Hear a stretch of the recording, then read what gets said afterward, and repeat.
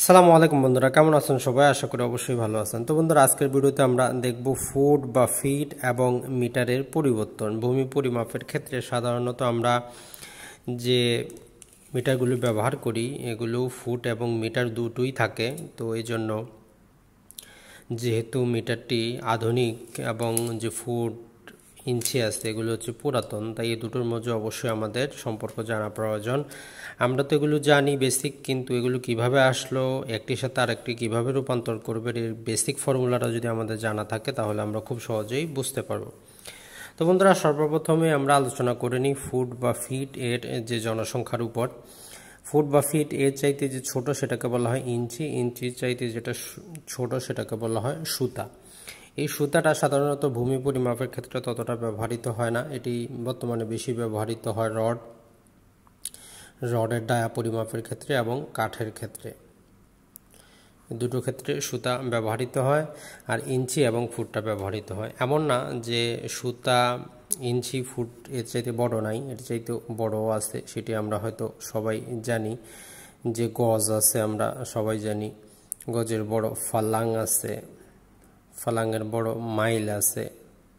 তো যাক, সেগুলো আজকে আলোচনার বিষয় না। আজকে হচ্ছে আমাদের ফুট, ইঞ্চি, সুতা এবং মিটারের সাথে সম্পর্ক। তো এখন যে আমরা মিটারের ফ্যামিলিতে যারা আছেন, মিটার চাইতে ছোট 10 ভাগের 1 ভাগটাকে বলা হয় ডেসিমিটার, তার ছোট সেন্টিমিটার, তার ছোট মিলিমিটার। তো আসলে এই জিনিসগুলো কি? তো বন্ধুরা, ধরলাম এটি হচ্ছে একটি জায়গার মাপ। তো আমি বললাম যে এটি হচ্ছে 1 ফিট, 1 ফিট, এখান থেকে এ পর্যন্ত 1 ফিট। তো এখন আরেকজন এসে বলতেছে ঠিক আছে, এটা 1 ফিট আমি ধরে নিলাম, কিন্তু আমি এটাকে 12টি ভাগে ভাগ করব।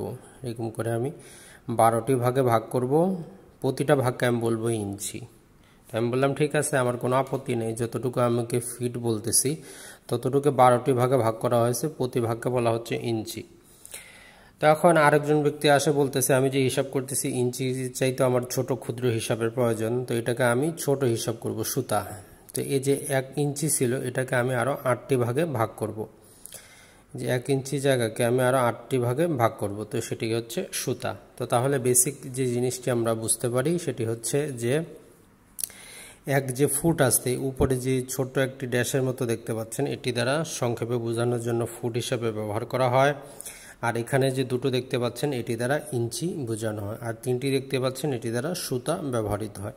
তার মানে 1 ফুট হচ্ছে 12 ইঞ্চি, 1 ইঞ্চি হচ্ছে 8 সুতা। এটি হচ্ছে সহজ এবং বেসিক নিয়ম।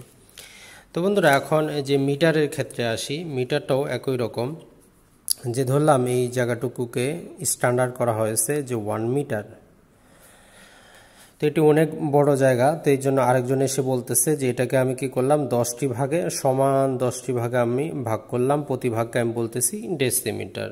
ওকে, কারো কোনো আপত্তি থাকার কথা না, যেহেতু 1 মিটার জায়গাকে সে 10 ভাগে ভাগ করতেছে। তখন আরেকজন এসে বলতেছে আমার আরও ক্ষুদ্র হিসাবের প্রয়োজন, আমি 1 ডেসিমিটার জায়গাকে কি করব, আবার 10 ভাগে ভাগ করব।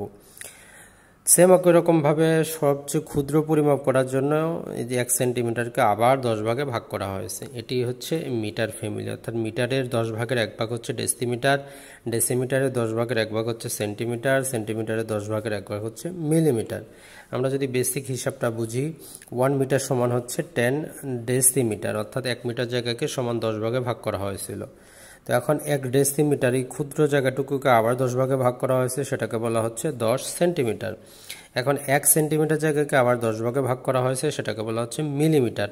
আমরা যদি ট্যাবগুলো দেখি, এখানে আপনারা দেখতে পারেন বিশেষত এখানে মিটার এবং মিলিমিটারে দেওয়া থাকে, কারণ হচ্ছে বর্তমানে যে ডেসিমিটার এটি ততটা ব্যবহৃত হয় না, সেন্টিমিটারও ব্যবহার কম হয়ে গেছে।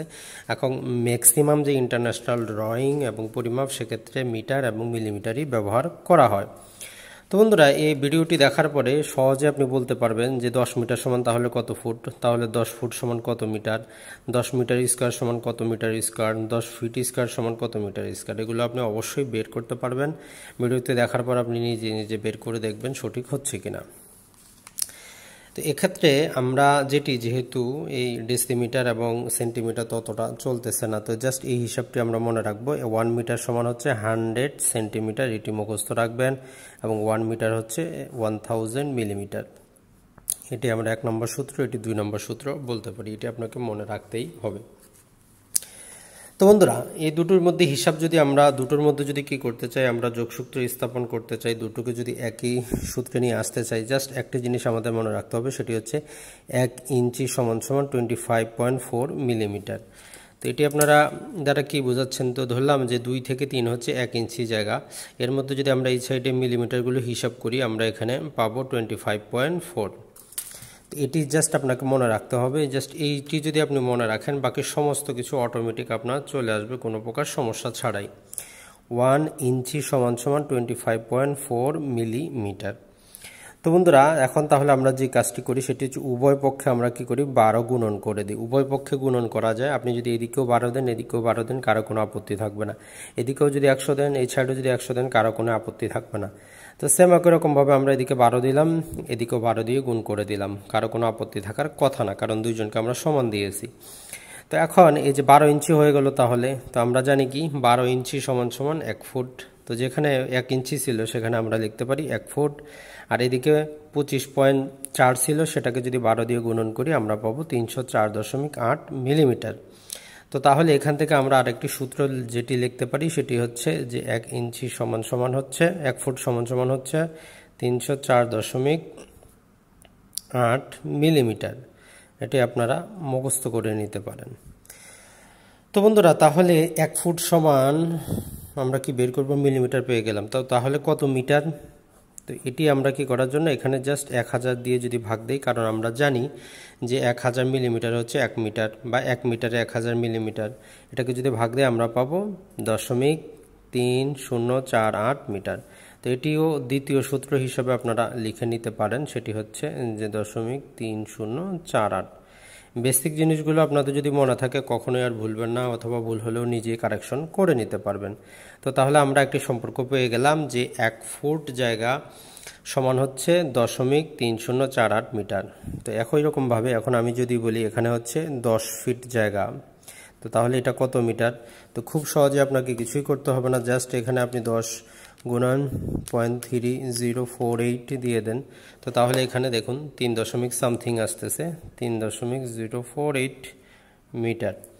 তো এইভাবে আপনি যে কোনো ফিটকে মিটারে নিয়ে নিতে পারবেন। এটি হচ্ছে প্রাথমিক পর্যায়ে, কোনো সমস্যা ছাড়াই জাস্ট 0.3048 দিয়ে গুণন করবেন।